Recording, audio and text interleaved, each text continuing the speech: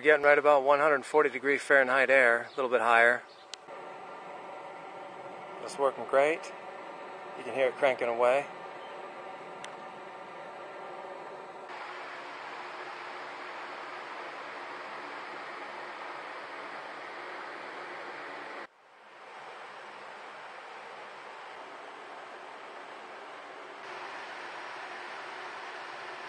Hey there, this is just a quick video to show you how to make one of these steel can air heaters.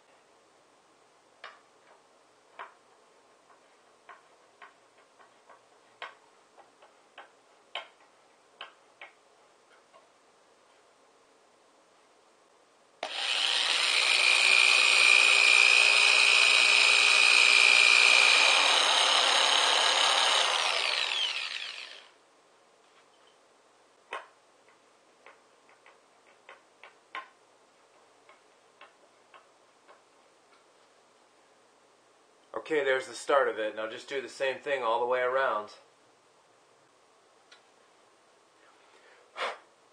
Perfect.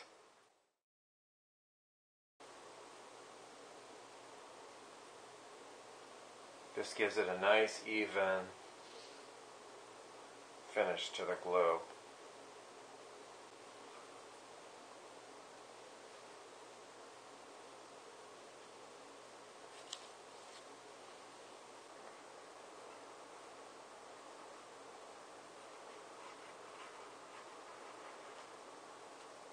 Slide it up. Press it on there.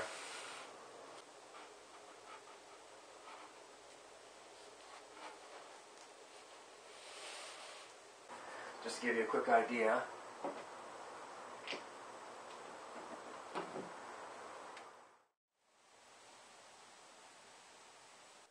Alright, now I'm going to show you how I'm drilling the holes in the bottom of these cans here.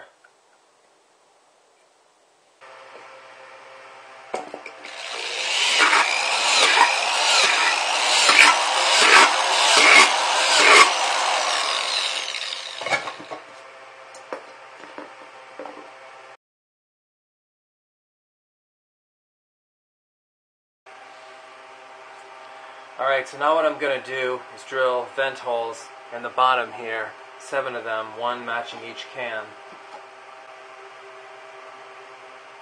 And just line it up like that and mark it with a pencil.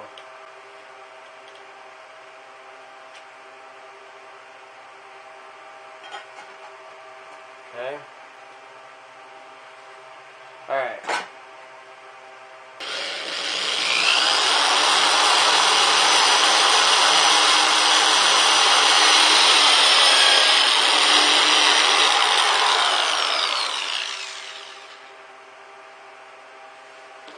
One down, 6 to go. Okay, last one here.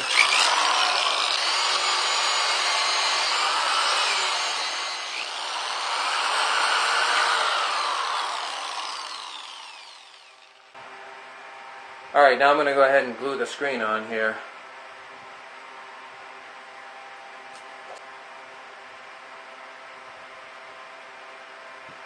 You want the screen to stick good, so that's why I'm using a lot of glue. Putting it on real thin and real even.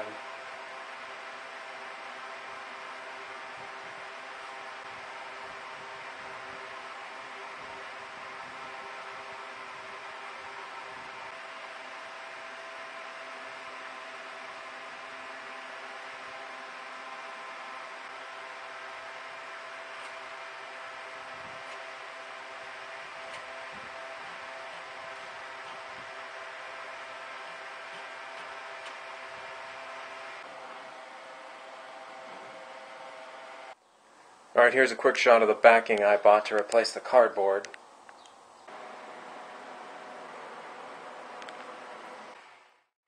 Alright, now I'm going to go ahead and drill where we're going to put the fan. You see the pencil marks right there.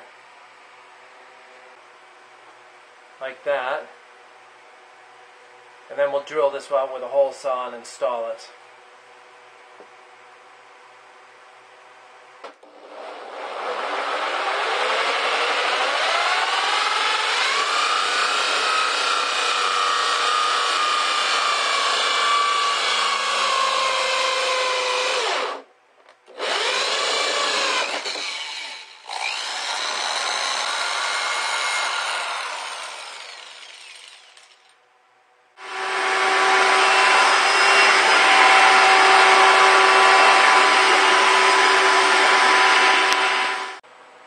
Now I'm going to go ahead and paint it outside.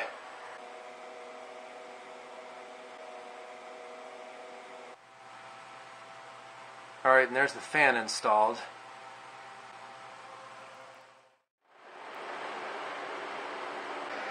Okay, now what we're going to do is take this metal flange and this, push it on there, just like this. That's a pretty tight fit as it is, but you're going to want to use the cable for sure to keep that on there permanently.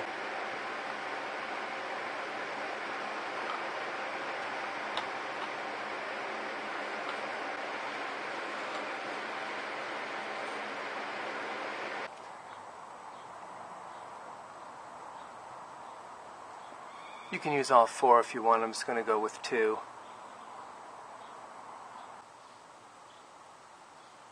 And there's the front again with the dryer hose hooked on. Okay guys, here it is running out in the sun right now. I'm going to take some temp measurements. It's working great. You can hear it cranking away. Okay, we're getting right about 140 degree Fahrenheit air, a little bit higher. It's exactly what I wanted to see. So I wanted to give you a quick rundown of the dimensions here. You see how that glass fits in there real tight like that. The main thing to getting that to fit like that is just to cut the wood the right length. So in this particular model, the glass is 20 inches by 32 inches. So to make that frame, the wood frame, you want to use exactly 9 feet of wood. I used an exact total of 9 feet. It's 33 3/4 inch pieces on the sides and 20 1/4 inch pieces on the top and the bottom. So that's 108 inches total, or 9 feet. I just put it together like that, screw it up tight, and you'll have anywhere from 1/16 to 1/8 of an inch gap around the edges. I tightened up those screws so there's only about a 1/16 of an inch around the edge. Then you just caulk it or seal it up afterwards. As far as the cardboard pieces, the cardboard rails on the sides, the long pieces are exactly 32 inches, so they match the glass. And the pieces on the cross, I believe they're 19 inches, but you can just eyeball that as you're making yours. And about 3/4 inch thick for insulation. You can adjust that as needed. Again, the cans are just the Campbell style soup cans, generic version from Walmart, and then the veggie cans. But again, you can just alternate that. The thickest can's about 3 inches thick. So I made the insulation part of it, the cardboard insulation, 3 1/4 inches tall, and the wood is 3 1/2. That's why the glass lays right in there. So it's 3 1/2 inch wood by 3/4. They sell it as a 1x4, but it's really 3/4 by the 3 1/2 inches. So 3 1/2 inches, then you make the insulation inside about a 1/4 inch lower, and then the glass will fit right in there and pretty much lay flush more or less with the collector, so it looks really slick.